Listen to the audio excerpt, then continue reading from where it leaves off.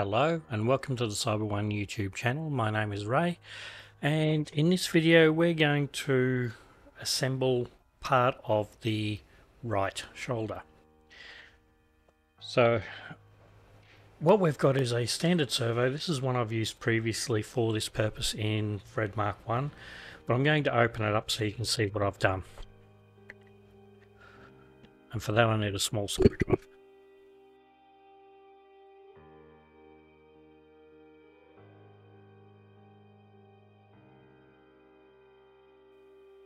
Okay, so what makes this difficult is the fact that it is soldered in place.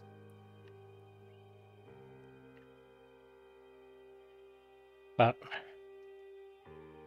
one of the important things we have to be aware of is on the gear side there is a tab normally located here, and you need to cut that out. If you don't, that tab will hit that stopper or this stopper inside the housing and stop it from turning any further. Now, one of the way Gael designed this to get additional output torque was to put it through this screw. Now this screw gives a multiple turn output to get, effectively giving it, 4 times the amount of torque. It does mean that it runs slower, but it is a lot stronger. And one of the things he was aiming for was to try and keep the cost down for the average builder. And this works quite well. So we take that little lock out, and that allows this to turn multiple times. Because this is now turning multiple times, we need to remove the potentiometer, which I've done. And that's like, to do that you have to unsolder these 3 terminals here. So these 2, that's the end of the motor housing.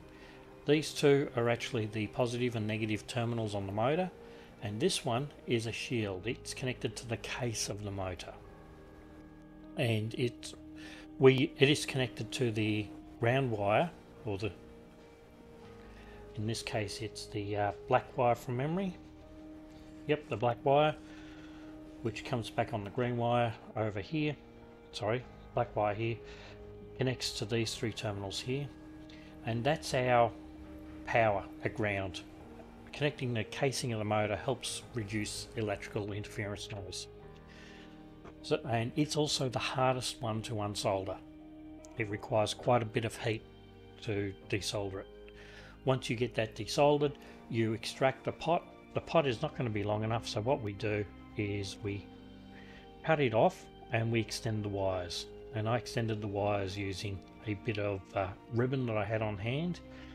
In hindsight, I probably should have used coloured ribbon. It would have been easier to identify the ends. Then you put the circuit board back in and solder these 3 joints back up again. Now this is normally a round O-ring, and it goes around. It's there to keep moisture out, but to be quite frank, this robot should never see moisture. So we'll put that back together. When you're putting it back together, make sure you get that notch on the right side, or it just won't go in properly. You may also have to notch the bottom of this hole out a bit further to allow the extra 3 wires out.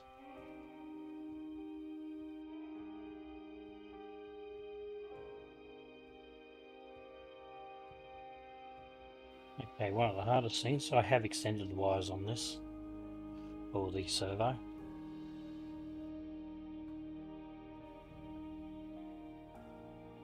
Just rounded that edge over a little bit.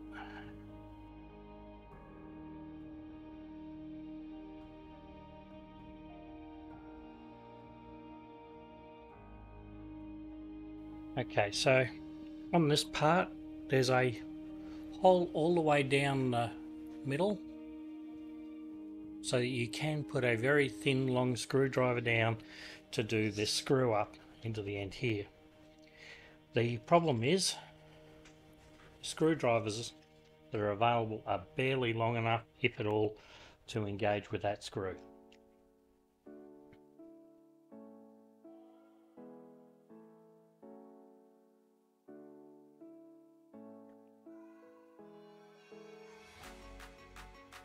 Yeah, that's not engaged.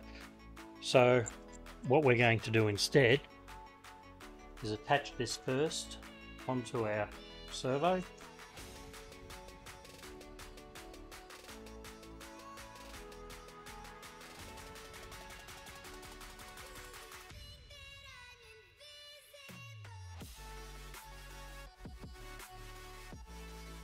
Here we have a very good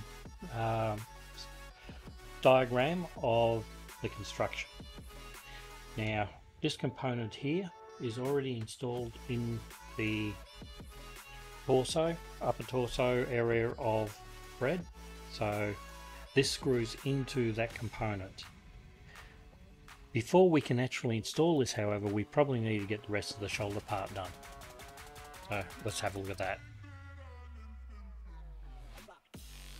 Okay, so this is the next step of the process.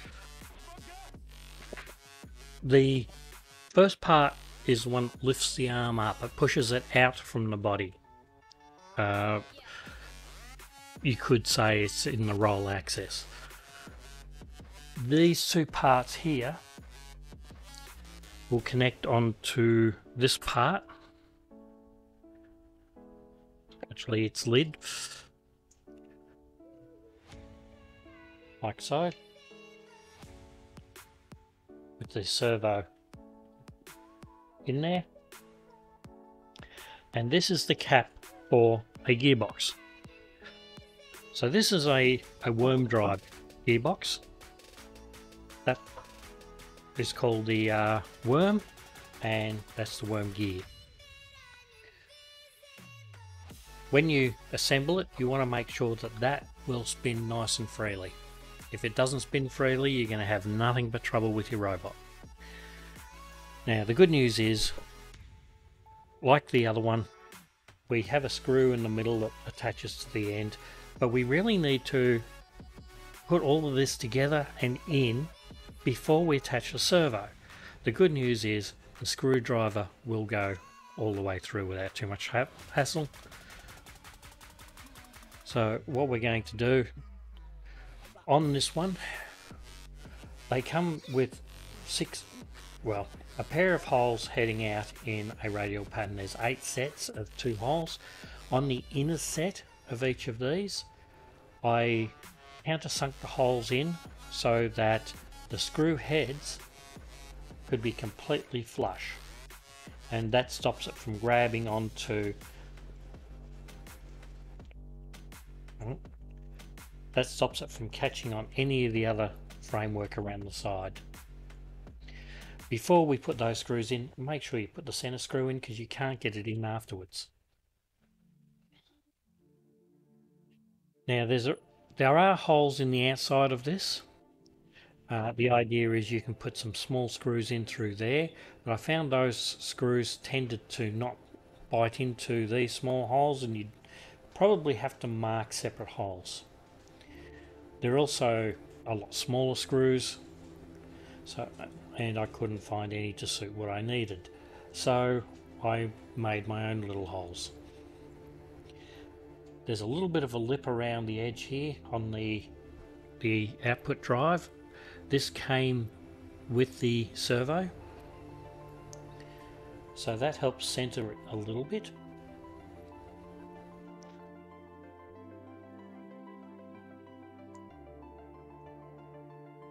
Let's put our screws in.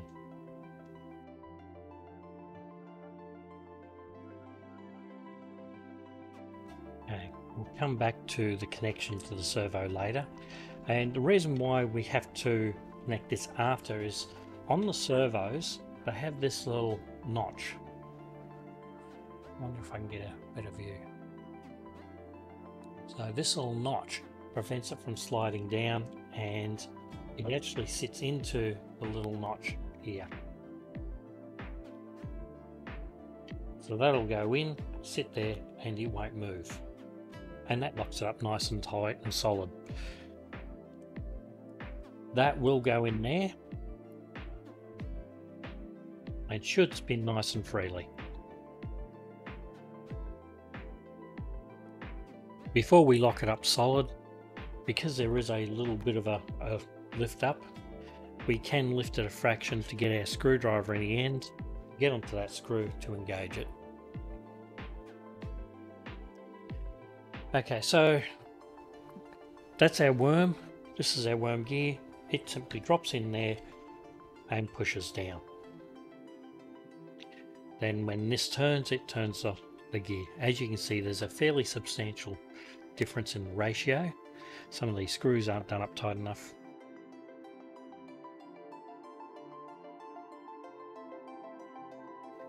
Just be careful you don't push it through too far like I just did.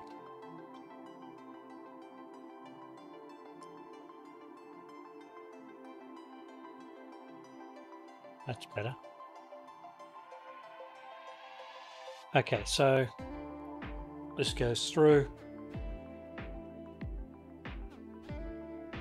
Again, this should be reasonably free moving, so if we take the worm out, should be able to get that in and it should spin nice and free.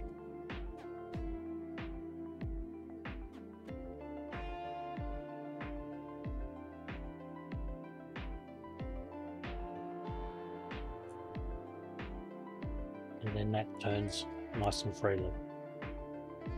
Now, before we get too carried away and put the top cover on, there are two things that we need to add into this. One is a series of bearings, which will give it it'll make it run a lot smoother. And we also want to put grease in here to help with the lubrication and to help prevent friction. Friction is a killer on these robots, particularly if, like me, you've printed in PLA. So the recommendation on the Inmoov website is a silicon-based grease. He uses a white grease.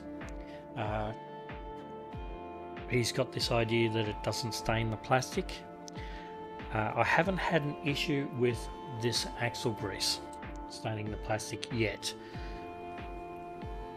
It does look ugly when you're first putting it in, but it also makes it very easy to see where you're putting it. So one of the places we're going to have it is where all of our bearings are going to run.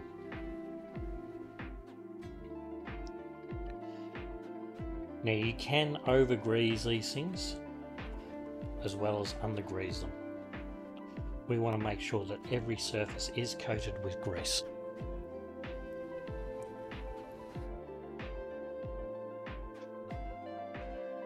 Or at least every surface is going to have potential friction. So yes, that does include inside of here.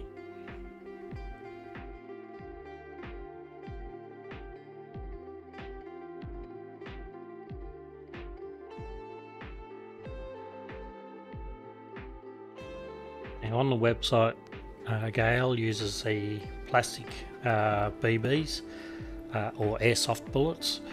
I'm using 6mm steel ball bearings.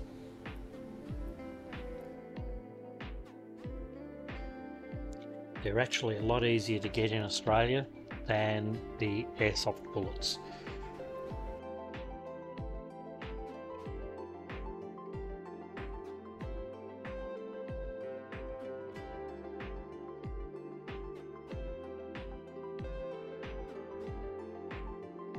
I should have had some paper towel handy.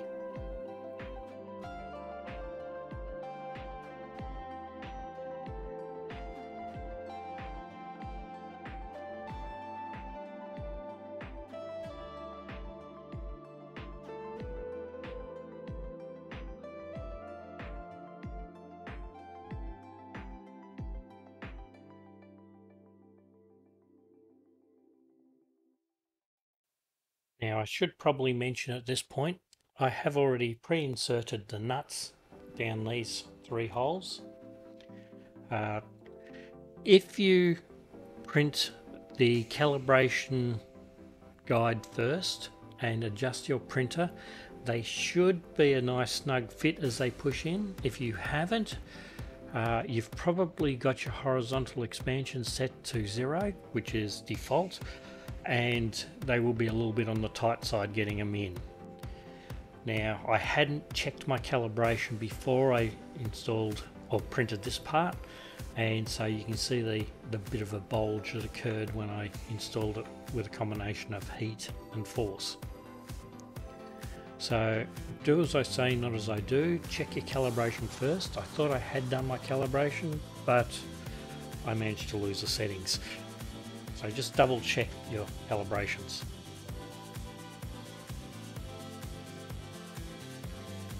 Now I do need to find another screw to put down in the middle here.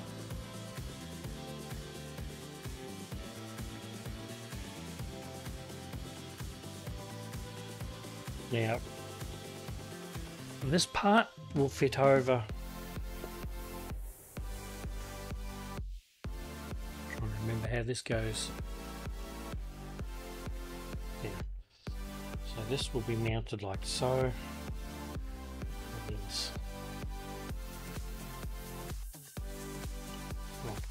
These parts.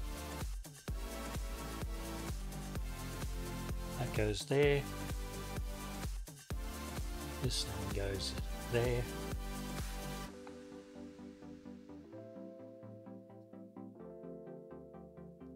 And this goes there. Now before installing this assembly, add some grease to this shaft as well. It is a screw thread and it does move and it does develop friction. What you might want to consider doing as well before you put all this together is a little bit of hot melt glue to hold that in place. You can weld it in place if you choose. If you're going to weld, I'd only weld one side, I wouldn't weld the other. I'd still use a hot melt glue. There's not much room for this to come apart inside the robot, but if you weld it or glue it using a super glue or some other epoxy so that it can't come apart, you won't be able to pull this apart easily, or servicing if you ever have to do some repairs. And accidents do happen. You get people and animals will knock your robot over at some stage, and you may have to do repairs to the shoulders and the arms as a result.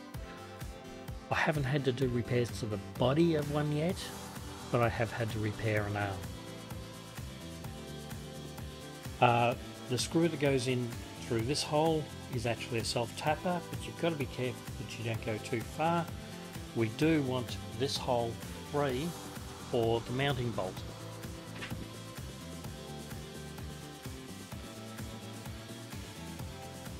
Which will go through there and it pivots on that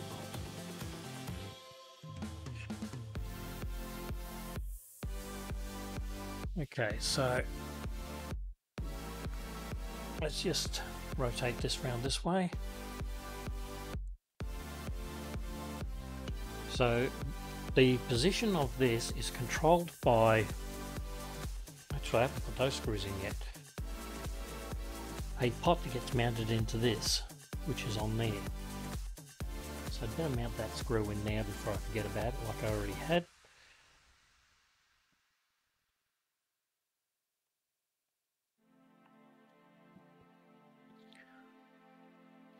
We want to mount the pot into that after we get it attached to the robot. Now the reason for that, and it's this pot, which will come up and get mounted in a holder like this and into this point here.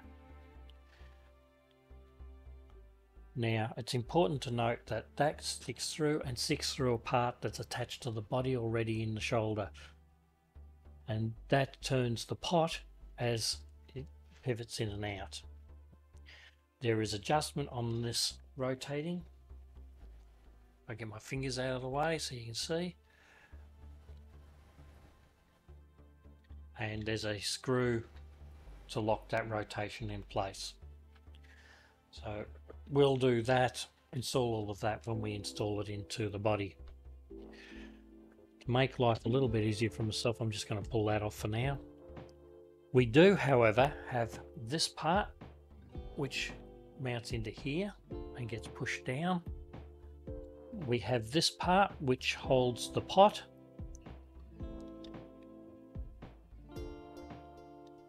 and that gets held down by a screw.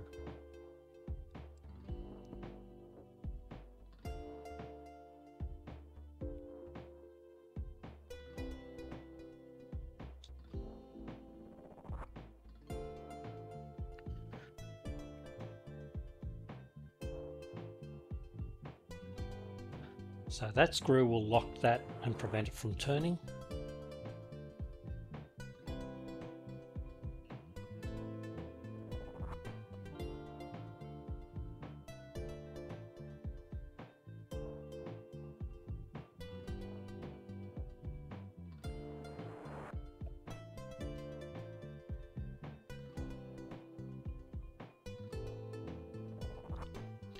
That goes in there, and the little flats on this potentiometer will line up with the little flats in there.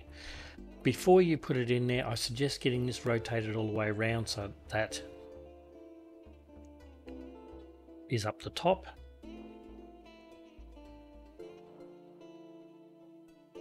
And I'm trying to remember where this next servo fits.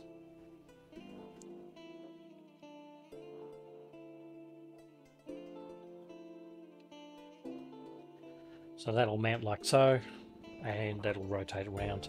So I'm just going to get my RC remote out because I haven't got a servo tester yet.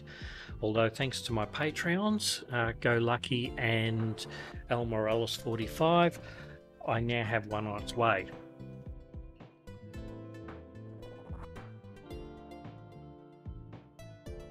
Okay, so one of the big issues a lot of new builders seem to have, and I forgot to put those screws in as well, is getting this potentiometer set up and not damaging their servos in the process.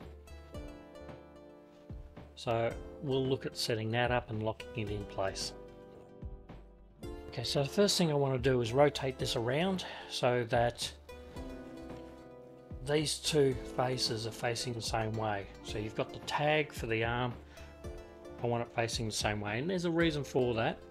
You can do it 180 degrees from that and it will work, but I plan to run my wires through that groove or that gap.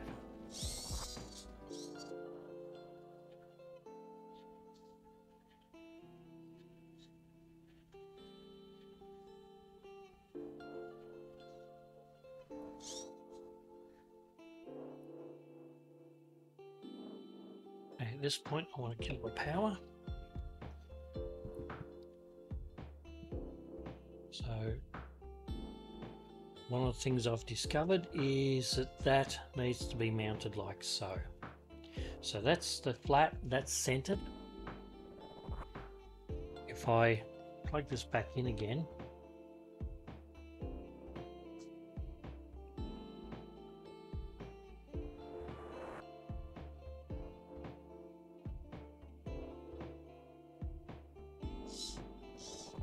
you can see that I can control its position. Now, to tell if you've got it wired the right way, if you turn the pot clockwise, it should rotate anti-clockwise. If you turn the pot clockwise, it should rotate anti-clockwise. So that's how you know you've got it wired the right way around. The idea is this will rotate and try and rotate the pot until it stops to match what you're trying to do with your control. So that I don't accidentally break stuff, I'll unplug the power from it. We're going to turn this because that's running that way, that slot, and that's running that way. So we want them to line up.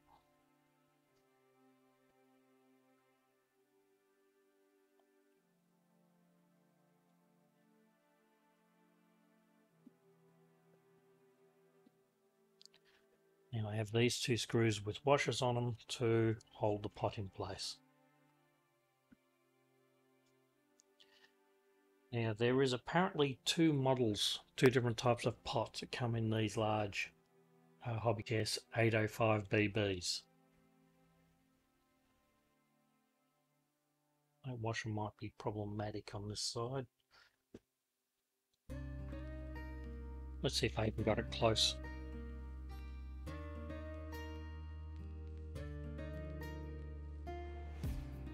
Question is if I got that in the right spot. I don't think I have.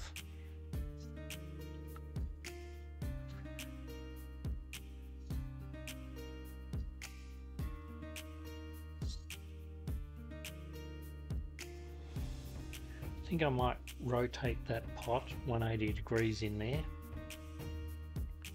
so that the wires end up closer to the top screw. Not the best solution, but it will be okay.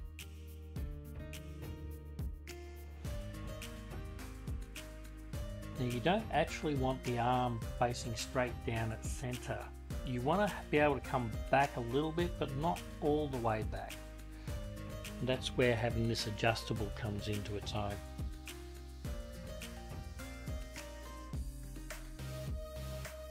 This is where a servo tester comes into its own, because you can set it to a position and leave it.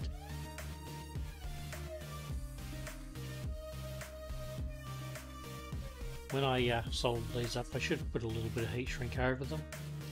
I will lock it, insulate those with a little bit of hot melt glue.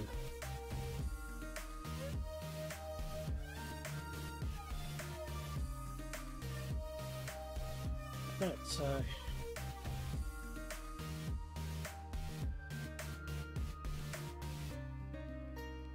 that can go back on.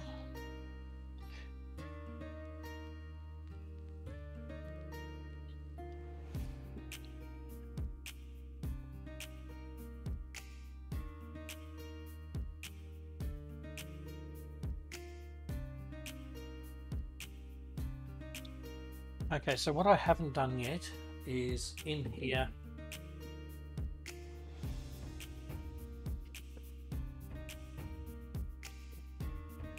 is provision for bearings and grease. So that'll be the next thing I need to do.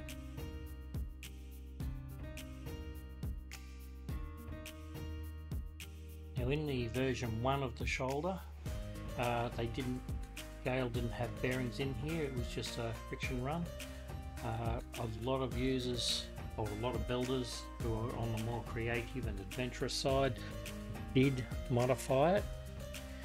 What they did was they added ball bearing races and the like, but this works just as well.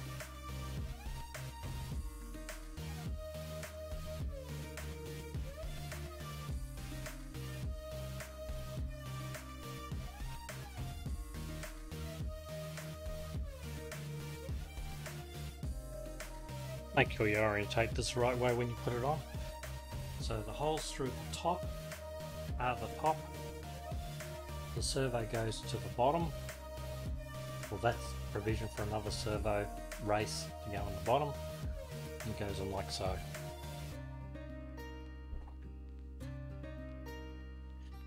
Now what I haven't installed, and I should have already, are 2 nuts. One in here and one in here, and then that's held down with a screw all the way through. So I'll just go get those.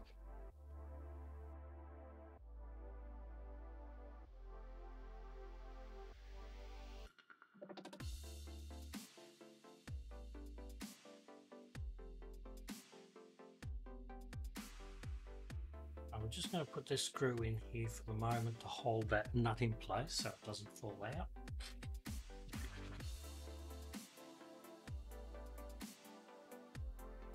But there is another piece to go on there.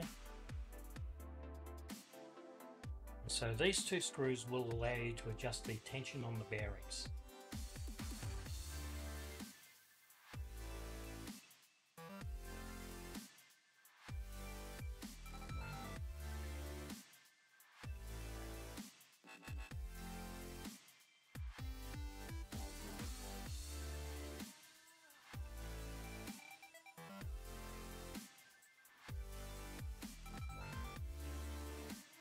So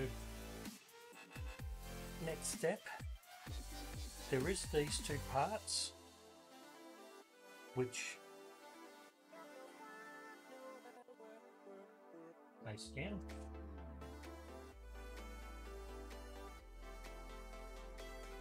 And they hold the next section on. So we might do that in the next video. And we might even call it quits for today. In the next video, we'll assemble this into Fred's shoulder, and then we'll calibrate the shoulder pot and connect that into the controller on the back and do a little bit of testing. After that, we will do the bicep and get it all set up, ready to work, and we'll just leave you with a demo of that shoulder rotating.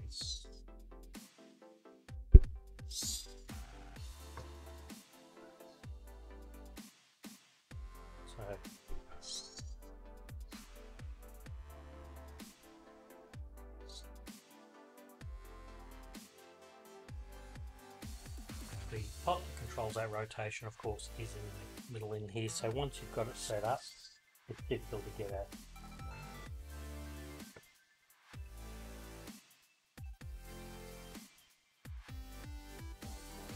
But that seems to be working well. If you like these videos, don't forget to click on the like button, subscribe, ring that notification bell so that YouTube will let you know when the next video is out.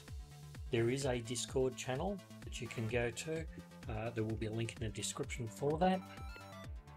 I have a Patreon if you wish to help support these, like my current two Patreons, Go Lucky and Al Morales 45. There will be a link to that in the description. They do get these videos 2 weeks earlier than YouTube does. One of the benefits they achieve from that. I hope this has been a help in the setting up of the pots. They can be difficult for people who have never done them before. We'll see you in the next video.